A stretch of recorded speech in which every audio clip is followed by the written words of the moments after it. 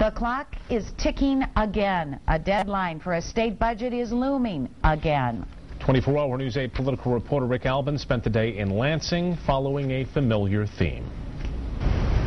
Just over 2 weeks ago, I stood right here and told you about that looming deadline for a budget. Well, the deadline came and went. There is a temporary budget, but there is still no permanent plan. So I went to two principals in the state Senate today to find out exactly what the problem is.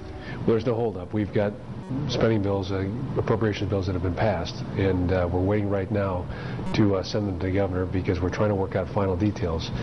In the middle of the whole process, after we had a bipartisan, bicameral agreement, we passed all the bills. She made it very clear that she wasn't happy with what we had agreed to.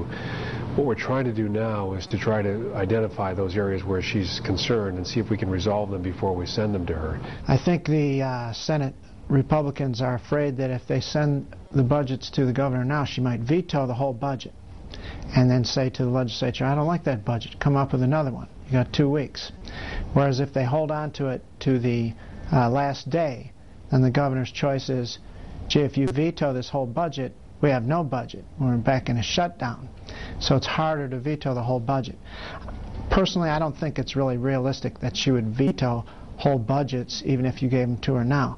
She could use her line item veto, though. I think it's maybe too clever by a half, the two not being able to get together. Both of the senators we talked to today say they do not think that they will have to have another continuation budget when they come down to the October 30th deadline. But remember, virtually every legislator we talked to before the September 30th deadline said the same thing.